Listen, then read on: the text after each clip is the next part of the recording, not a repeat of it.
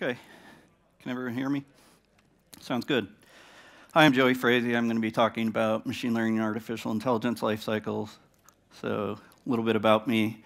I'm a technical enablement lead at Databricks. I'm an Apache Software Foundation member. I live in Austin, Texas, but I'm very proudly from Toledo, Ohio. Since we're here in Spain, I should probably clarify that that's the Toledo I'm talking about. So here's what we're going to do. We're going to talk a little bit about why machine learning and AI can be hard, look some at a traditional software development lifecycle. We can see how that aligns with an ML and AI lifecycle. Oftentimes people think that the two are pretty distinct. Then I'm also going to be looking at ML flow, but I'm going to dig into how ML flow projects and multi-step pipelines are set up, and specifically how those can appear in the experiment tracking. And then I'll show you a little bit of an alternative view at another project that I spent some time on called LeVar, and then mention why it's important that these tools should be in open source. So at the end of this, really, I just want you to go out there and start using some of the tools that are available to make your projects more efficient. Okay, it often gets said that the hardest part of AI isn't actually the AI, it's the data. And a big part of that's because there's all of these other things that you need to do, basically from the point of data acquisition to actually deploying models and getting some value out of them. A lot of times people think that we're only talking about the things on the left-hand side, primarily the data problems. So this is an area that Databricks has excelled at for a long time. But if you're not doing the things on the right-hand side, in particular, actually getting your models into production, serving up results, monitoring those processes, and so on, then there isn't really a lot of point to doing any of it.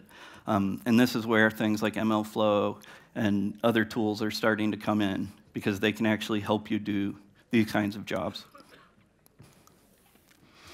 This gets thrown around a lot, this thing about how a lot of data scientists just feel like data janitors. I wanted to put this up here mostly because if you actually look at this breakdown, what's kind of funny about it is there's almost nothing allocated to that endpoint of getting things into production, to doing something with them, to getting business value. That really makes you wonder if anybody's thinking about it. So. Another aspect of it, I doubt anyone would say at the end point when they've actually developed a model that they can get it into production the very next day. That would be about 5% of a month. So that's completely unrealistic. So what would it take to get some value out of things if you're having trouble getting value out of your ML and AI projects, which ostensibly most people think is actually a problem in the industry today? So some comments like this get thrown around. To complete the picture, these models must be deployed. It's kind of astonishing that we even need to say something like that, but we probably really did. Going back a few years, it was probably even more necessary. Some other things, a lot of people think that their team doesn't have the right tech stack to actually execute on what they need to. I would say this is a real problem, but we're making progress, and that's where some tools like ML flow come into play. And then there's a last problem where oftentimes people think that their teams aren't organized right, or that the data science team doesn't get along with the data engineering or the IT team who might have the responsibility of getting things deployed. That's a completely artificial problem, because if you start to have the right tools, then that's easy to solve, because everything will start to look more similar to both sides of the fence. Okay, this probably shouldn't be new to anybody. Pretty straightforward what software development lifecycle looks like. You start with some problems, you come up with a plan for how you're going to implement things, you implement, you get things tested and deployed and so on. So nothing very new about that. But there's tons and tons of tools for doing it really well. And they've all been around for a long time, and they're all pretty mature. We know how to do continuous integration, continuous delivery. Containerization's pretty mature at this point. Tons of choices for instrumentation, application logging, bug detection, all that kind of stuff. Do we have as many tools for doing this with actually getting ML projects into production? Not even close. So there's this common wisdom or thing that you also see thrown about where teams think that the process that they need to use for ML and AI is fundamentally different than what software engineering has done in the past. So they think that because they're research-oriented or aspects of what they do might take a longer cycle, that the process is different. The deliverables are different, that's for sure. But I would say the process really isn't that much different. We don't need to go in search of some fundamentally new process. So if we look at something what somebody would claim the ML and AI lifecycle looks like, at first glance it looks a lot more complicated. So there's a lot more time spent on understanding the problems, potentially more on actually testing things. The way you test things is more complex. But we're just using different descriptions. We still go through these phases of coming up with requirements and analysis and design and implementation and testing and deployment. It's no different. We can go even further back in time and look at how the things were done in statistical consulting. So go way back to the 70s and 80s, and they had to think about how to rigorously deliver on data projects. They already had a nice little approach, where you spend time with the person that you're going to be delivering the product to, you identify how you're going to approach it, you actually go through, implementing, analyzing things using whatever statistical methods you've identified, and then you review and present data and so on. Exact same story. Looks a lot like what the software development life cycle is. So we don't really need to think of things in terms of a new life cycle. We just need to be thinking in terms of how to get better tools that might accommodate what people are used to in traditional software development. So if we look at some of this, what's not a problem is coming up with a business need. What is a problem is getting the data that you need to do to address it. It's not a problem that there aren't enough frameworks or runtimes for actually doing machine learning. There's things like scikit-learn, there's MLlib and Spark, there's TensorFlow, there's SVMlib, and so on. So, and there's more and more every day. But it is hard to maintain the systems, it is hard to install them, it is hard to make them available widely to a large team. We know how to test our models, or we can figure that out. But we don't have a good place to store the results or track them over time. Tuning can also be hard. Tuning's especially hard if this isn't something that you do from the very beginning or you're not thinking at it at the outset.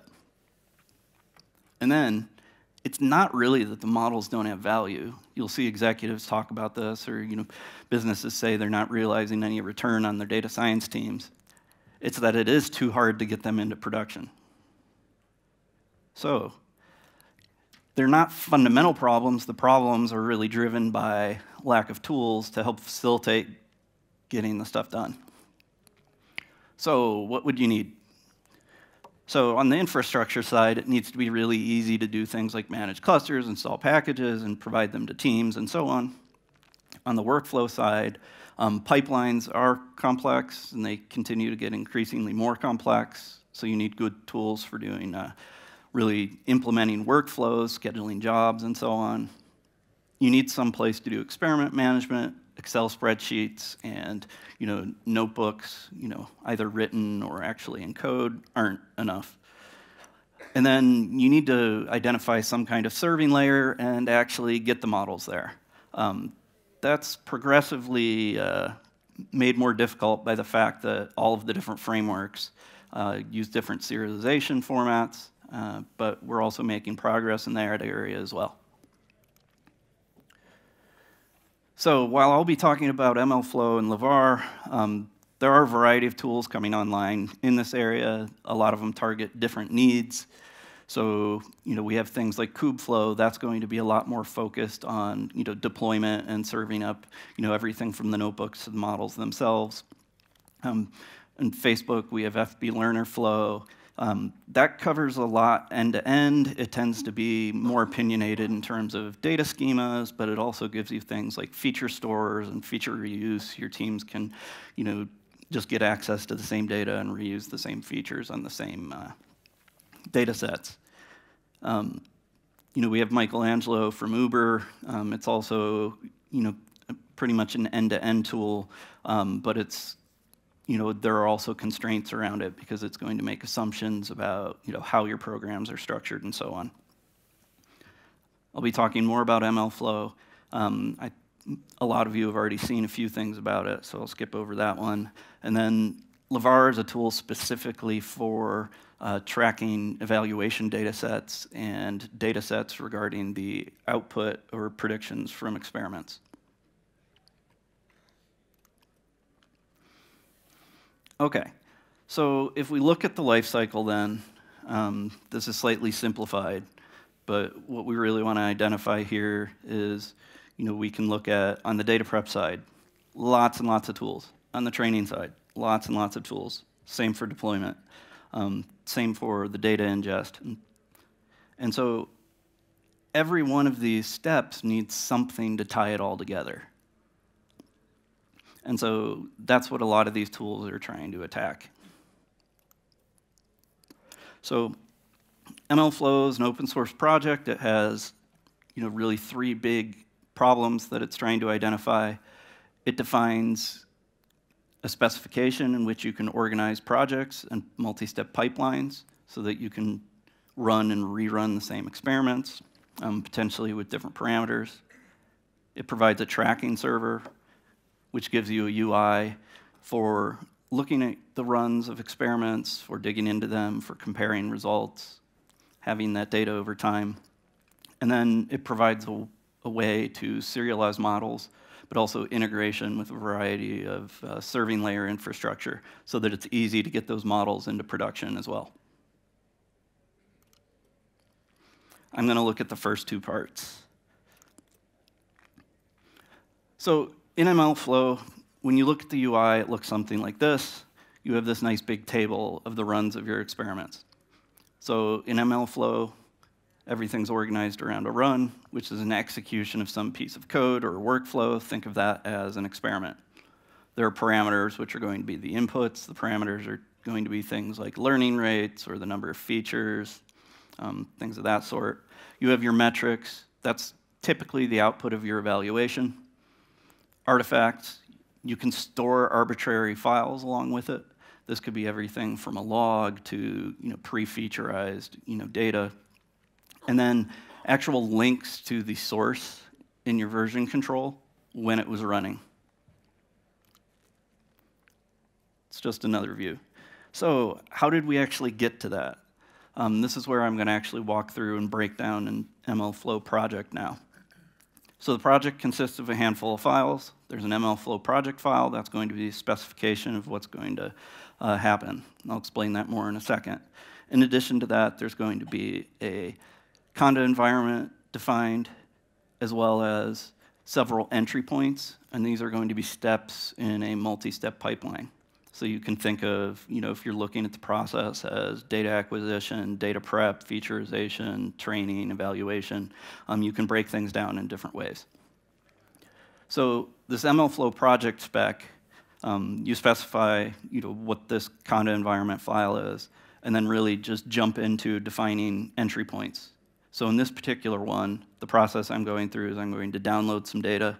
I'm going to do a train test split of that data, extract the features, and actually save those so I can look at or reuse them later, perform a training run, and then there's always a main entry point which really ties everything together and gives you the overall run. The Conda environment file, there's nothing MLflow specific about this, but we can specify name of the environment, where we're going to get the packages, what are all the dependencies, and so on.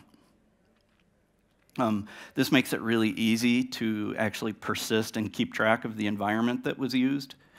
So there's a number of nice things about that. It could just be simply to go back and rerun something or see, how it ran if you needed to. But you could also view it as having advantages for compliance purposes and so on, because you could, in principle, archive those environments. Okay, the main entry point, I'm just going to draw your attention to a handful of things. So this entry point's really just going to, take a list of other entry points and run those. The things I have circled in red here are the things specific to tracking an ML flow. So we're going to start a run. So now that's going to be something that's in the UI that we can dig into later. And then as part of that run, I'm going to log a metric. So, go down to, several lines there. I'm logging accuracy with this experiment, and I'm bubbling that up from a subtask in this overall project. So the first thing I do when I'm actually running it, though, is I'm actually just going to download some data and do a little data prep on it. So I'm downloading some movie review data, and I'm going to look at the polarity of it. That's the experiment I'm going to be running.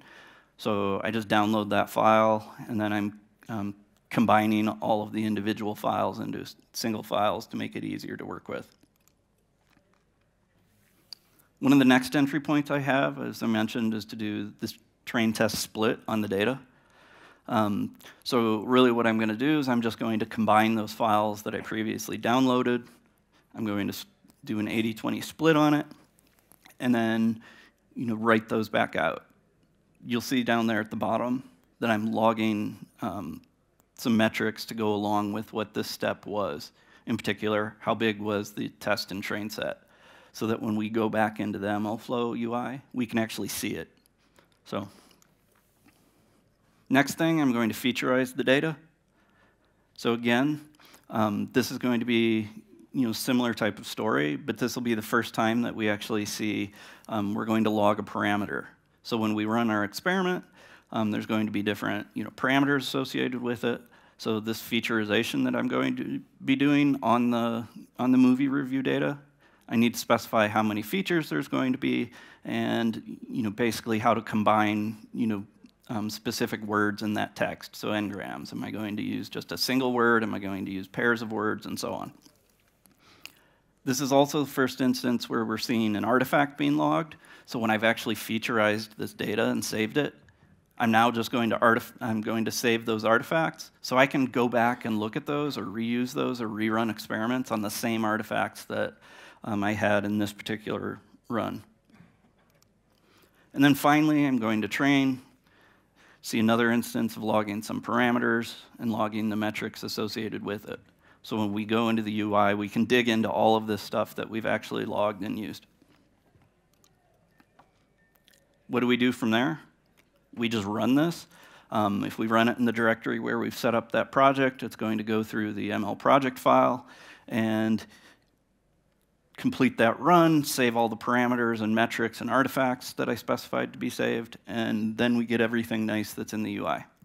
So I'm going to drill into what all of that is. So one cool thing is workflows in MLflow are nested. So I have this multi-step pipeline, and I have a top-level run there, but then I can also see the individual steps. And metrics, artifacts, parameters are all associated with individual steps, but you can also bring those up to the top. So I can look at each stage here and what happened.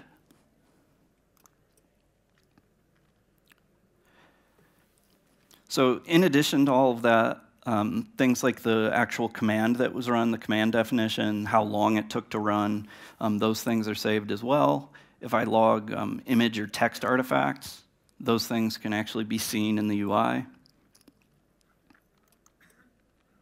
And we can even go through and compare runs, and not just like run A to run B. We can do pretty much multi-experiment runs to see how or whether things are getting better, how each one performed, and do that across arbitrary metrics and parameters. So on the upper left-hand side, you can see I'm comparing 6 of those runs with different parameter sets. On the lower right-hand side, we can actually see a chart of how this changed as the number of features changed in my training.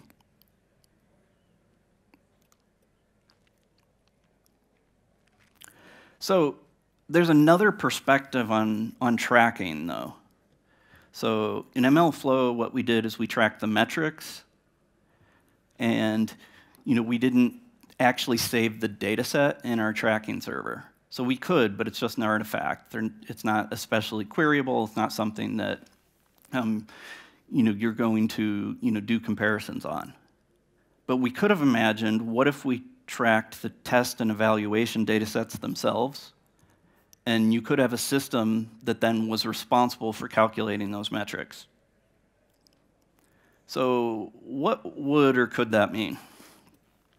So this is what we tried to do when we were attacking things in LeVar, which is a training and evaluation database. So this is fundamentally different than what we have in something like MLflow, where it's going to be a mixture of project specification, tracking on the basis of things that you explicitly say you're going to track, and then model serialization and deployment. This is entirely focused on training and evaluation. So you can save your evaluation and test sets. You can save the actual results from individual runs, so the predictions, the output of your, the actual output of your training. And then it's going to handle all the metrics calculation for you. So it supports both regression and classification and gives you all of the usual metrics that you're used to working with. So REST API access is there for it, so you can integrate it with other tools. So this is something that you can use alongside something like MLflow to then actually have, in a structured way, all of your evaluation data sets stored and available for the future. And there's also a command line interface so that you can do simple things like pull down that data set, see what the metrics were and so on. Okay, so what does that give you? So you might think, well, everything we had in MLflow gave me the metrics and what I was interested in tracking. So there's a few things it doesn't do yet. So you can save artifacts, but it doesn't really do data governance around those in the sense of making them introspectable. So in LeVar, you can actually look at the evaluation items and the predictions that you get from those. You also have the ability to, as you march forward, to change and extend those evaluations. So if I want to add a new evaluation metric into LeVar, I would get that for free now.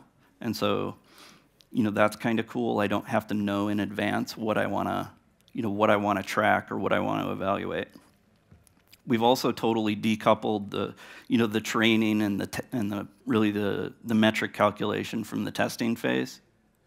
So I can iterate on one or the other completely independently. It also makes it a lot easier to do error analysis or error remediation. So if somebody came to me and said a specific, here's a specific example that's appearing in our app, I got this answer to it. Why did I get this answer? And you can go back in and look at how it was over time. So if it changed from one model to the next, you can go and identify that for specific data points. And so you can either correct those as you go forward or maybe remove them from the test set and so on, not the training set. Okay, so one last thing, and I'm pretty passionate about this piece. So why should these tools be open source? You might just care about getting the functionality that they provide, but if we look at things, this is a massive ecosystem of tools. There's probably at least a dozen things on this page alone, and there will probably be a dozen more next year, and it's constantly changing. So with an ecosystem of that size, making sure that we have a variety of integrations is absolutely essential. So in general, something purely proprietary or purely vendor-specific isn't going to be able to keep up with that pace of change and might not even be incentivized to integrate with every single tool. So those integration challenges just aren't always going to be, appeal to a single organization. So an open source community is uniquely equipped to incorporate support that might not already be in the project. So for example, if you go, build something in-house and you want that to be integrated with MLflow, if it's a completely proprietary tool, you may or may not be able to do that. With something that's open source, of course, you can then build on top of that and actually get what you want out of it. Or tomorrow, if there's a new deep learning tool that everybody starts using, somebody can go and build that into one of these projects and actually have that integration without there having to be incentives outside from that individual project.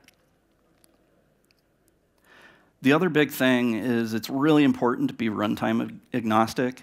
I think it's completely unrealistic that a productive machine learning, data science, or artificial intelligence team would lock themselves into a small number of tools. They're not going to be as productive. They're not going to get as good results. It's always going to hold them back if they're going to say, I'm going to use one tool. So it's important that you have things that are runtime agnostic so that you can actually stitch everything together.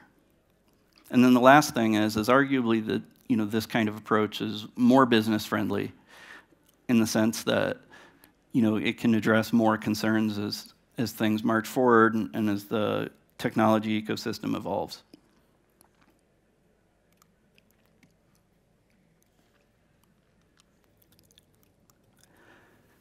Okay, does anybody have any questions?